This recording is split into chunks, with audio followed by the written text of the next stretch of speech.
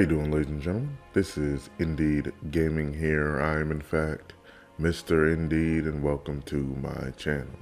Please do like, share, and comment on this video, and we're going to get right into it. Now, this video is going to be reviewing Gotham Knights, and I've seen a lot of mixed reviews. Luckily, I don't care about that. My review is my review. I see a lot of criticism of the game. I see a lot of people liking the game. It seems like people are pretty split down the middle as a whole anyway, I should say. People are pretty split down the middle on it. Personally, I love the game. I think the game is great. I'm going to try to break it down a little bit in the sections.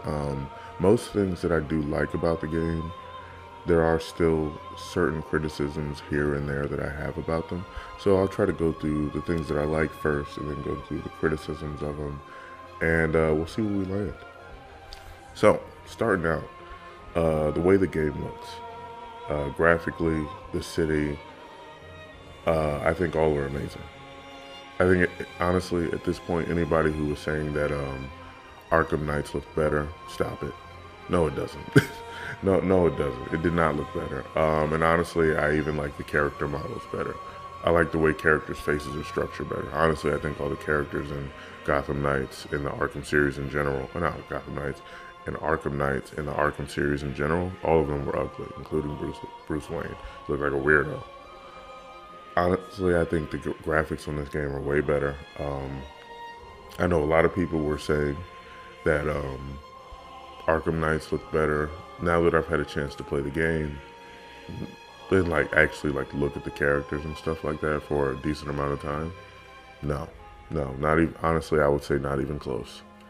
The city itself, I think that this is the best Gotham City. Mainly, I think the thing that sets it apart from Arkham Knights is, not to say that Arkham Knights had a bad city or anything like that. It's just that the city is actually alive. There's more than just criminals in it, and there's actually a decent amount more people in the city than I think people thought. Now, obviously, the city's not jam-packed with people, like 100 people walking down a 200 foot span of sidewalk. I mean, because at the end of the day, it is nighttime. So, of course, there's not going to be too many people out. But I would say there's a decent amount of people outside. Not only that, I think that the crimes in the city are done pretty well. Unfortunately, it doesn't look like I've gotten what I always said that I wanted, where you run into random villains out in the city. But that being said, I would say that they still did the crimes in progress pretty well. You run across random bank robberies, random criminals trying to break out one of their gang members, trying to kill witnesses, stuff like that. And then they even have high value targets that you can find that I haven't had a chance to find any of them yet, because I'm still working on getting my build up and everything like that. So I haven't really went looking for any of them yet, but they have their high value targets of characters from certain gangs that have names that are supposed to be much harder. So they kind of did what I wanted, but just not with an actual villain. But either way, I mean, I still like it. It looks like they've put a lot more into making the city alive and feel different as much as they could without actually putting the villains in there. So I appreciate that. And I think the city itself, as far as how it looks and as far as how it functions for the character, is great. Moving on to the combat. Now, the combat is going to be one of the things that I probably criticize the most of the game, but for now, I will say the combat is actually a little better than I thought it was. I think it could be a little bit more responsive here and there, but I would say that when the combat works, it works really well and it looks really good. I think that maybe they need to speed certain things up, but for the most part, the combat actually works well. And I'm not going to get too much into the combat, like I said, because that's going to be where the most of my criticism is going to be at. And I feel like if I talk about the combat for too long, I'm going to continue to go between the two. So I'm just going to leave it at right now. The combat for me, anyway, is a little bit better than I thought it was going to be. It still leaves some things to be desired. I would say this is probably the weakest part of the game, but that kind of is what it is. Moving forward, we're going into the story. Now, I actually think the story is really well. Done really well, I should say. And I think they've done the characters fairly well as well, at least for what they were going for. I mean, obviously, I have certain criticisms of how they did Jason or anything, but as far as what they were going for with the characters, I think they did well. It seems like the Gotham Knights in this game already have a fairly decent relationship and rapport with each other. It's not so much like it doesn't look like we go into at all Jason, used to killing people or when he showed up killing people. Honestly, by the way that the game has been portrayed, at least from what I've seen so far. And to be clear, I haven't actually beaten the game. I'm at the last mission, but I'm just grinding right now. But as far as I guess about 90% of the story, 80% of the story that I've went through, it doesn't even seem clear that Jason did come back from the Lazarus pit and, come to Gotham and kill people and stuff like that. It hasn't really been acknowledged as a thing that happened. It does, they do acknowledge Jason having a temper. There is a point where him and Tim are talking, and Tim thinks that maybe he's getting a little too, his bullets may be a little bit too dangerous. But they never really go into him showing up and just killing people as the Red Hood before they knew who he was. It seems like maybe that didn't happen in this universe. And I don't know. Like I said, for what they're going for, like sometimes I feel like I shouldn't criticize things for what I think they should be. I should criticize them for what they actually are and what the person who made it was going for. So for what they were going for, I actually have no criticisms of what they did with Jason. All the Gotham Knights seem to already have, like I said, a pretty decent rapport with each other. It seems like the most tension will be between Jason and Dick, which is typically the case. Tim just doesn't really seem to have, he seems to be nervous around Jason quite a bit, so maybe they don't deal with each other that much. I would say the person that Jason seems to have the best rapport with is Barbara. I don't really sense any tension between the two of them. They both seem to be pretty good friends, which makes sense, I think, because that's kind of Barbara's personality.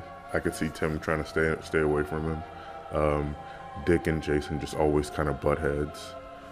And also, I would say that they made Tim a little bit younger than I thought that they made him. He definitely seems like the child of the group.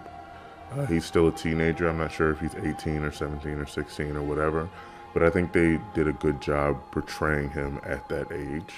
So I would say for the characters themselves, what they were going for with the characters, I think they nailed it. When it comes to the story, as far as the court and the league, I think that they also did a very good job with that as well. If I would give one criticism of the way that they did the court, though, it is a little weird how they have the court out in the open world. Like, the court is out in the open world and with owl masks on and stuff like that. It's like they wouldn't be out like that openly. Like, in some of the times that I run into them on the street, like they're like right on the sidewalk of a main street, sitting there with their court of owl masks on. It's like they wouldn't actually do that, nor would they have people out there in suits with owl masks. But like I said, gotta criticize it for what they went for, not for what it was. Not for what I think it should have been. So again, for what they were going for, I think that they did a good job. I'm actually thoroughly enjoying the story. This is one of those games where I kind of veer off from the story purposely, just so I don't have to finish the game. And then I've also not done any of the Clayface, the Doctor Freeze, or the Harley Quinn missions, just so I have something to do after I've beaten the story mode. And then also I want to see what those fights are like when you're at max level, because I am at max level now. My builds just aren't what I want them to be. Moving on to the criticisms, and I'll address some of the ones that I've heard before I get to my main criticism of the game. The bike riding. People think that the bikes are too too short, not short, too slow. People think the bikes are too slow. I think there are points where the bikes feel like they should be faster, but I think as a whole, the reason that the bikes are at the speed that they are is because the streets are pretty tight. And it looks like they have the bikes at a perfect speed where you could be going at full speed and still like get around corners and maneuver well. I think that that was what they were going for. So if anything, I'm not really sure if I want them to speed the bikes up as a whole. I would say them adding like a boost to the bikes. So when you're on those straightaways, like going down a bridge or something like that, that you can really like fly down that thing, because those are the points in the game anyway for me, when you're on a straightaway for a long period of time where it feels slow. Like, I understand the speed of the bikes for what they were going for, because like I said, I feel like I can go at full speed and take corners and drift around stuff and get around pretty well without running into stuff. I think that that was what they were going for. That being said, on those longer straightaways, I would like there to be like a boost button or something like that, so that I can, get across those bridges a little faster, get down whatever straightaway that I'm on for longer, because I don't really think speed is 100% the object here. Like, people have to remember that in Gotham Knights, the streets were way wider. Like, they were infinitely wider. They were abnormally, I should say, wide for the Batmobile. These streets are a lot more realistic in size. And then also, you also have to keep in mind that in Gotham Knights, there weren't really cars driving around like that, because the city was empty. So there were different things that they had to deal with, and they had to take into account. It would be a little unimmersive if you were just riding around crashing into people and other cars the entire time. So I feel like they tried to make it as easy to maneuver as possible so things like that wouldn't happen, and I understand and respect that personally. Another criticism that I've heard is the transmog system not allowing you to edit. You can't like change the cowl, change the symbol and stuff like that if you transmog something. Yeah, I 100% agree with that criticism. I'm not really sure why they wouldn't put that in the game at start. I mean, I'm sure it's gonna be patched in, because I hear it's been a pretty big criticism, but yeah, I don't really understand why they would let you transmog to the base of another suit, but not like edit it at all. Like if anything, like say you have the suit unlocked and you have it transmogged, not transmog, I'm sorry, but you have that suit and you have it edited. If anything, they would be like, okay, well, whatever you have that version of the suit saved as will be what you transmog it to. That would make sense to me anyway. I'm not really sure why they wouldn't do that. And I don't know, maybe there is a way to do that, and I just haven't found it yet. No one else has found it. But yeah, as far as I can tell right now, that's just not a thing in the game, being able to edit the transmog version of a suit. They should probably put that in the game, because I'm not really sure why they didn't, if I'm being honest. And then to my criticism of the game, my main criticism of the game, and I may actually make a separate video talking about this, is the combat. And there's a few different things that I take issue with on the combat, and I feel like I can criticize the combat more, because Certain other things are a little bit more subjective as far as what the developers were going for. So I feel like I should criticize them for what they were going for, not necessarily what I want, or a mixture of the two in other cases. This is one of the things where I feel like for what they wanted, I think it was just bad for the game as a whole. And I'll explain why, but like I said, I'll probably make a separate video on it to go a little bit more in depth on it. But the short version is that in particular encounters in this game, you can very easily not feel very powerful. Not only can you can very easily not feel very powerful, but you can also feel like you're just dodging the entire time. And that's one of the things that I think is a issue with games where they give you the only option is to dodge, is that after a while it feels like you're only dodging. Like, so when I first put the game on hard mode, well, no, this wasn't when I first put the game on hard mode, because I actually put the game on hard very early, and then I switched it back because it was stupid. Basically, I ran into a bunch of gun people and drone people, and these drones are the most annoying thing ever. So basically, I got to a point where, I mean, it's not that I couldn't beat these people, but it just felt really dumb because I was doing nothing but dodging like every 3 seconds. Like, I would hit one person 2 times and then I would have to dodge, and then I'd have to dodge, and then I'd have to dodge again, and then I'd have to dodge again. And then I would hit one person 2 times and I'd have to do it again. Like, and that just seems stupid to me.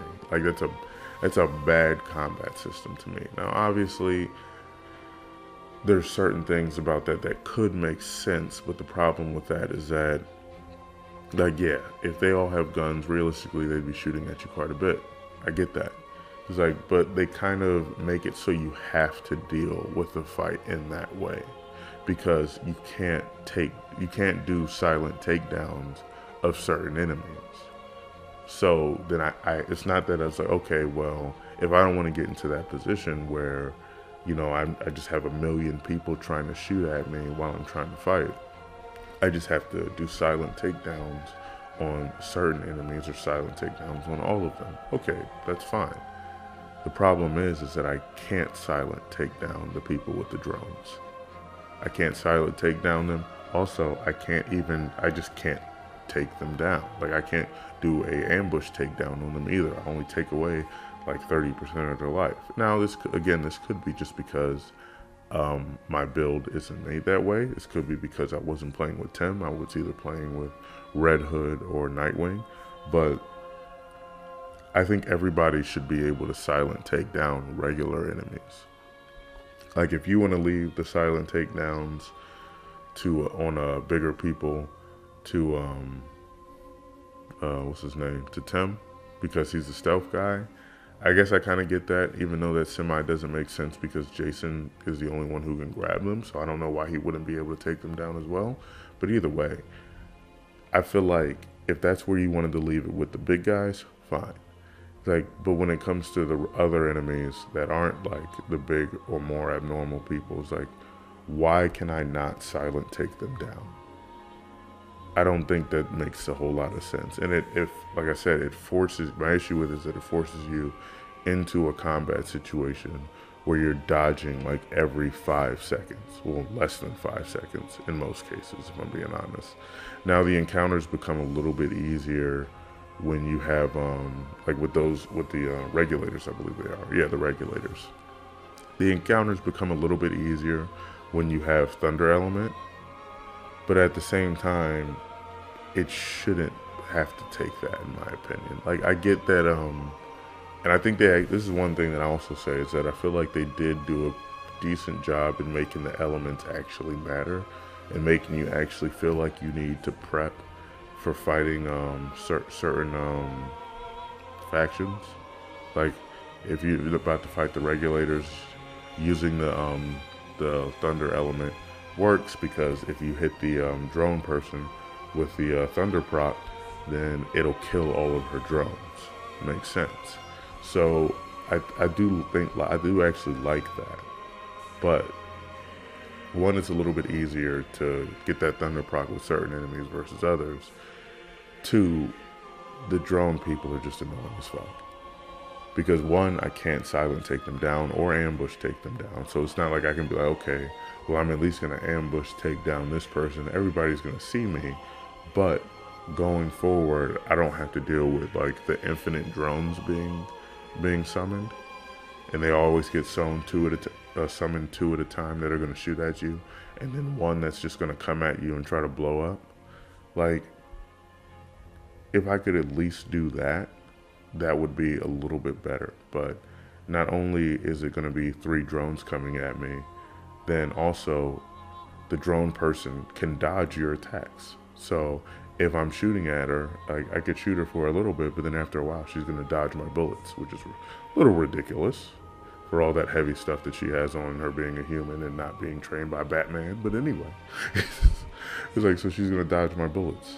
Or if I'm playing with somebody who's like Nightwing, who's better at close quarters combat, then she's going to start dodging my attacks.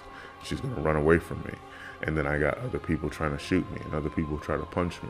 And so then I can't get to her, and then now I still have those drones trying to shoot me.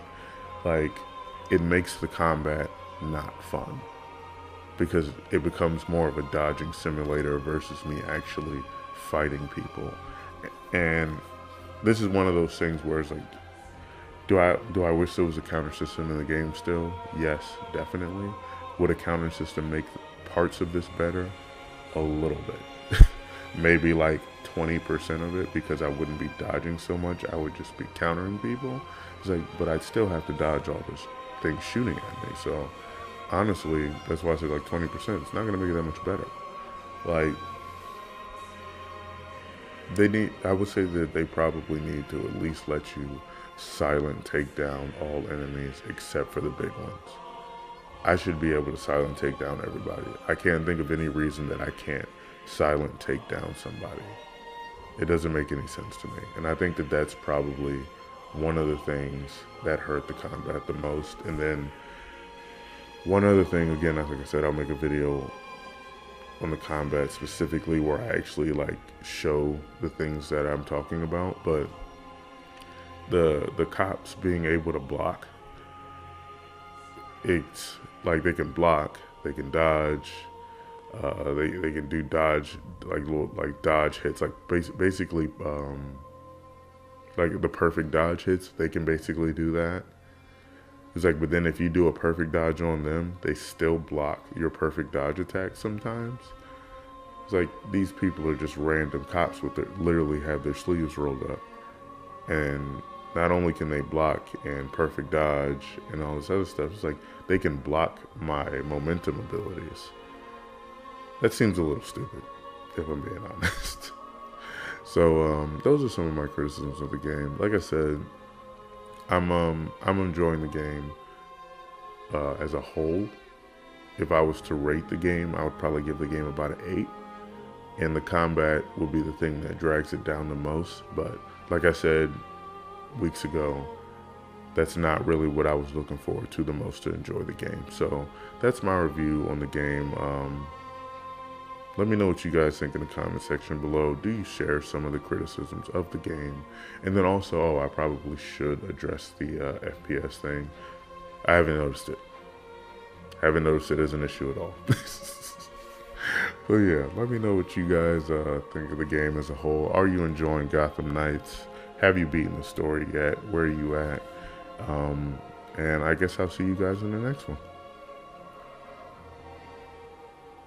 Indeed.